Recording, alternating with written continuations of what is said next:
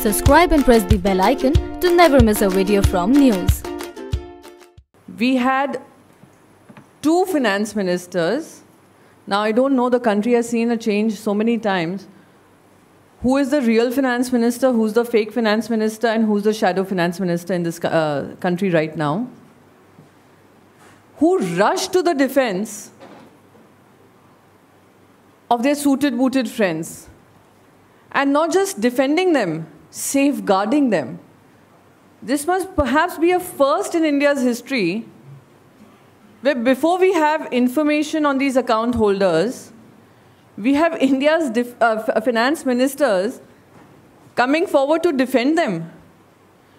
We would want to know what is pushing this government to continue to protect their suited-booted friends at the expense of the common man.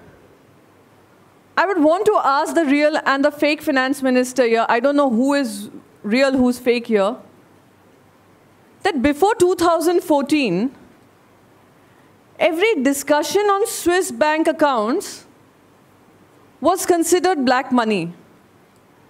I would want to remind the real and the fake finance minister that the Prime Minister Modi then, who was campaigning for his party, had said and committed to the people of this country that he would get all the money stashed in foreign bank accounts back to the nation and ensure everyone gets 15 lakhs in their bank accounts. And the same Prime Minister's lackey, I would say, and BJP president, goes on to call it a jumla.